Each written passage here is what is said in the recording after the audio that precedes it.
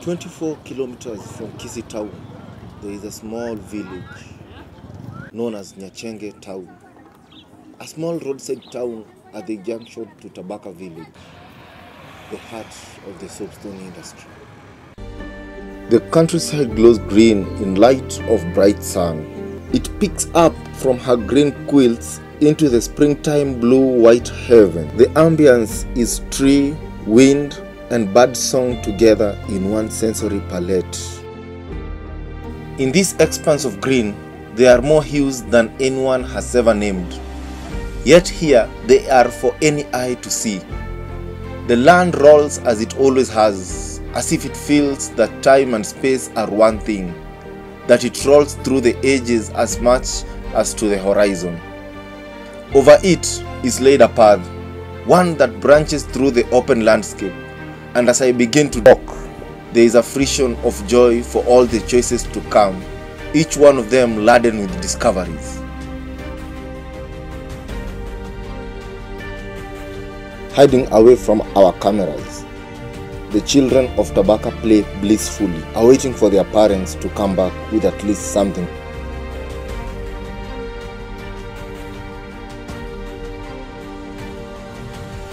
And not so far away, I meet Kefa, casually carving a small dog as he walks home. A cat? No. Dog. Please let me see. Can you show me? Walk while you carving it? Yes, this one is me that I made it from the start. I have another one, a complete one from the pocket. Can I show you?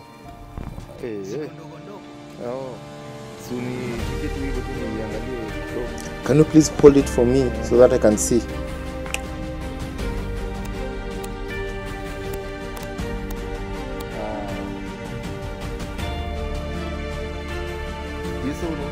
How much does this go for? 20 shillings, Kenyan shillings.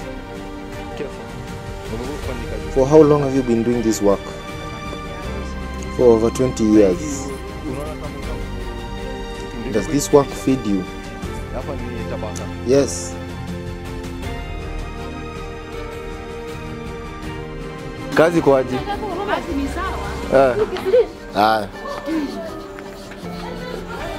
It is carvings like those of Kefa that make it on the display in shops like this, awaiting for buyers to come and sell them off.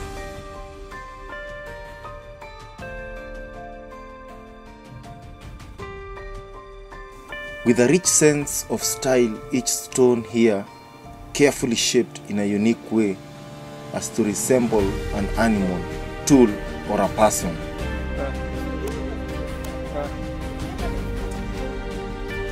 This one is a world map, and it costs 200 shillings.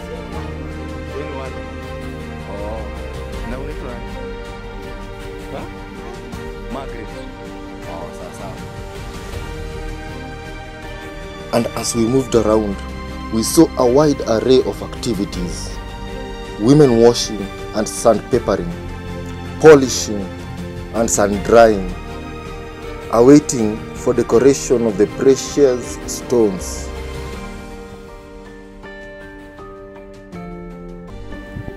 And these are the polished products awaiting for the decoration, putting color to emphasize on the beauty of the carvings.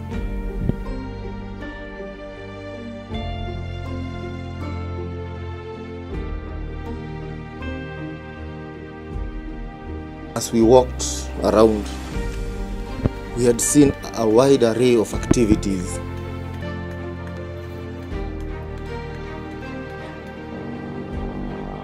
We were asked not to film due to policy. Hey, don't film. You're not allowed. It was time for us to leave, but we had questions about this trade. So we set up an interview with a curio dealer. Away from the center of tobacco.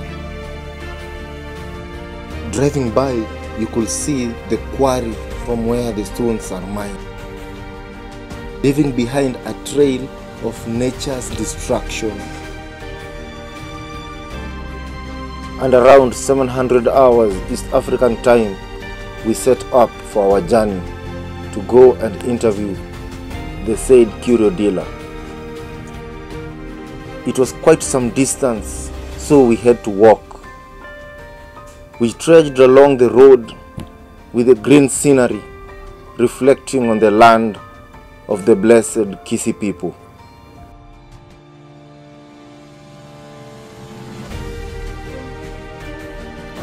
In the region of Nyanza, here is a curious shop where black gold is mined, processed and put on the table. The main market being the visitors. This is a curious shop full of soapstone. December 2021. I'm here at the Kisii region, in the Nyanza region, to interview a curio dealer in soapstone. And we are at Kisii Curio Shop at Nyabigege Shopping Center. And we are with this wonderful curio attendant to interview him about curio. So let's find out more about you. Hello. Yes, hello. Hey, what's your name? My name's Amishael Onyego. I'm a resident here at Nyabigege, which is found at Tabaka Wards, Guja South Sub-County, Kisii County. Yes. And I'm very curious, and I passed through the roads and I found that you are dealing in soapstone. And a lot of people are dealing with soapstone. Can you tell us more? Why did you venture into soapstone? Okay, in any business, the first thing we consider is raw material. You know, soapstone, I think all over the world, this is where we found these stones.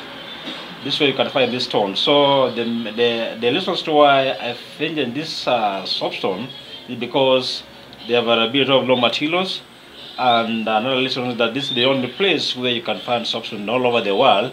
So we do receive different people from all over the world to come and see this unique stone which is found in our place here. Okay. Yes. That's so nice of it. And when dealing with soapstone, what are some of the challenges that you encounter when doing this as a business? Yes, there are many challenges. One is that you know, soapstone it involves many processes, much processes, starting from the quarry where people extract these stones from, carving, then all the way to the finished product like the ones we are seeing here. So majorly, since it's handmade, you don't use machines. So when majorly when the laying season, during laying seasons, quarries collapse, and when quarries collapse, then you can just imagine, like recently we lost a man, the quarry. So when the quarry collapse and they find people inside there, so people die. So those are the challenges, because we don't have machines which help us to extract stones from the quarry. So we use everything it's hand. So one of the challenges is that it's hard for us to extract stones from the quarry to make them available for carving.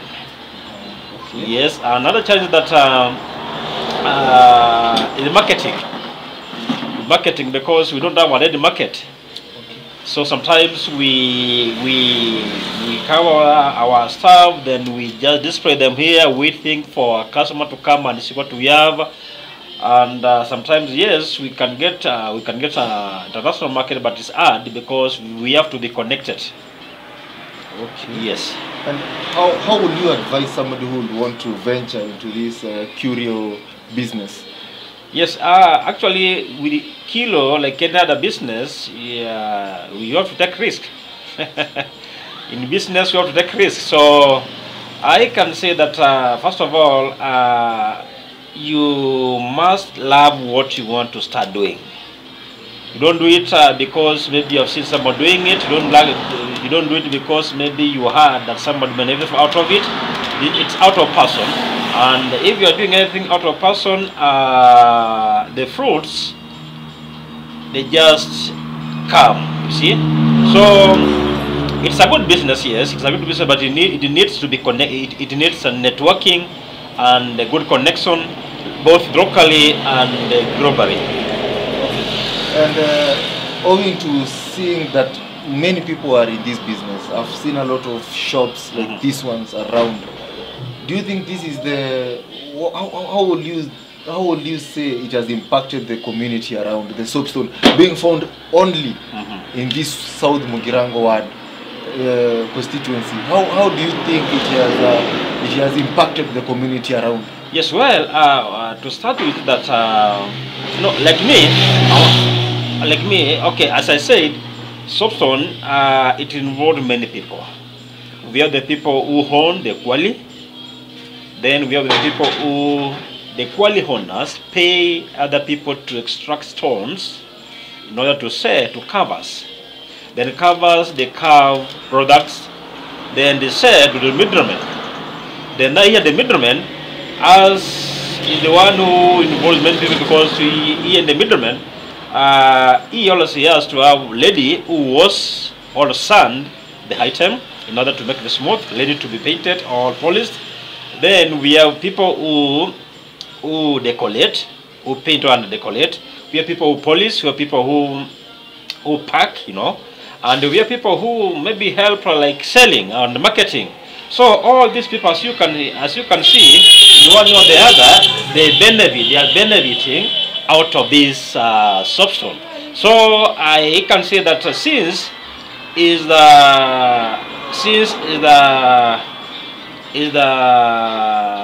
is what we have at this region. As you know, here we don't grow tea. We don't have any cash crop here. So it's like this is our thing. This is the only thing we are doing here. So it's like, since it's the only thing we have here, so many people are benefited out of it. As I say, not one, because it started from the quarry right to the person who is doing marketing and networking. So in one or the other, people, it has impacted people, because out of this, many people are earning the living around here. Yeah. And if the government was listening to you,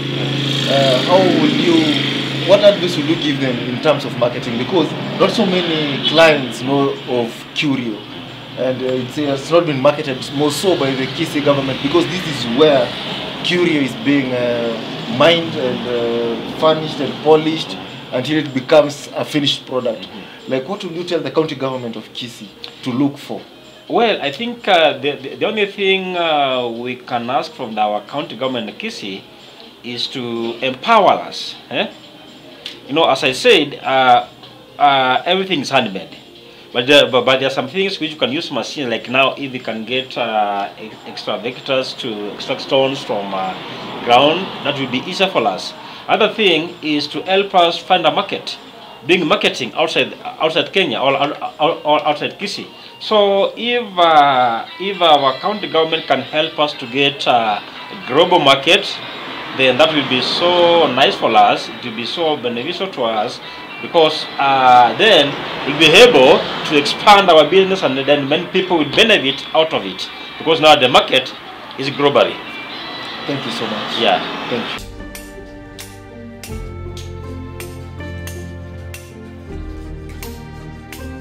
And right before we left, we were given a rare opportunity to visit the factory where all the magic happens.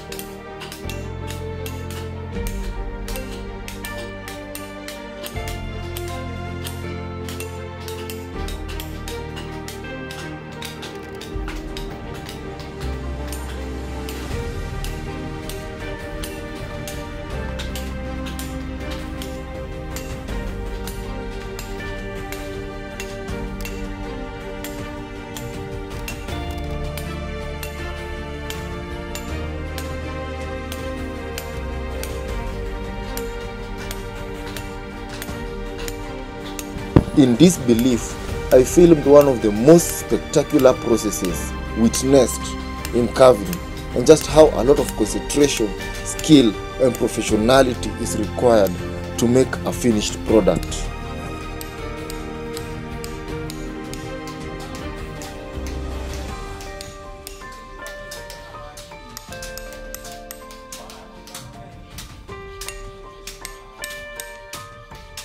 With simple and sophisticated tools, they craft rare forms of beautiful stone, which takes a lot of time and effort to carve.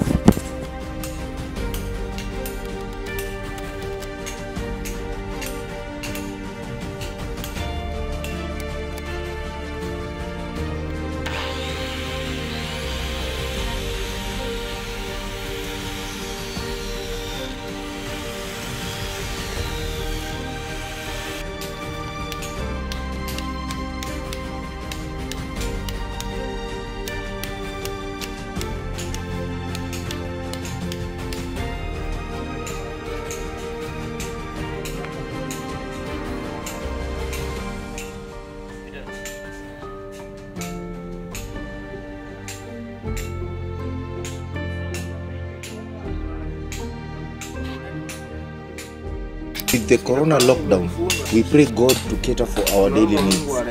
If it was not corona, tourists will be all over here. What is missing is the tourists.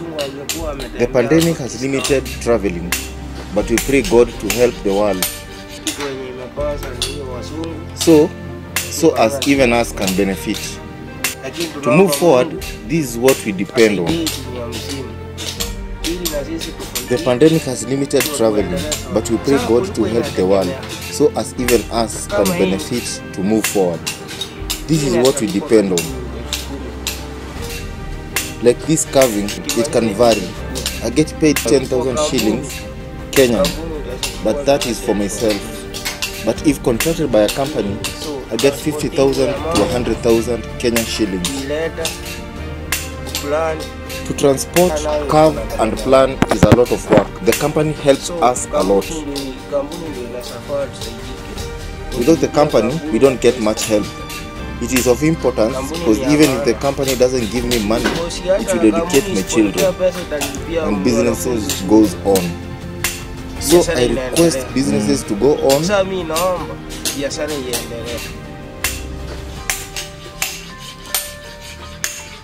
Kisii factory. Kisii factory. Oh, Kisii. Okay. Hapa ni kampuni. So tunaenda vile kampuni inatupeleka. Kisii Fair Trade Factory. Tuwesienda hivi. We go as the company says. We cannot go any other way. If it doesn't help me, it will help my future generations.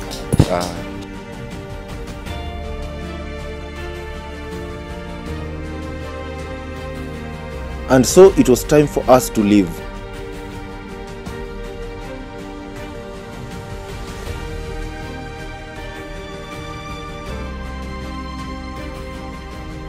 With them dropping the tools, having sweated to produce a fine piece of art.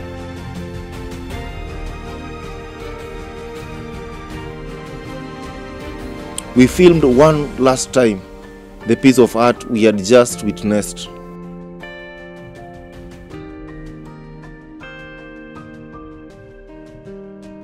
Tired, we left them to their work, having witnessed the most exciting processes of art with a promise to return.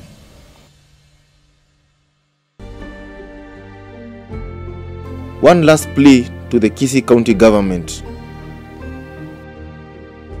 This government, naambia kwa hii soapstone, ituongeze nguvu ndio tuendelee.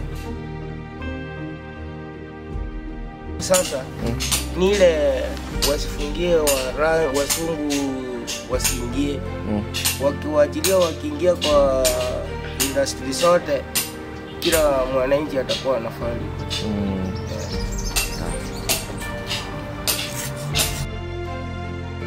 It was evening and we called it a day.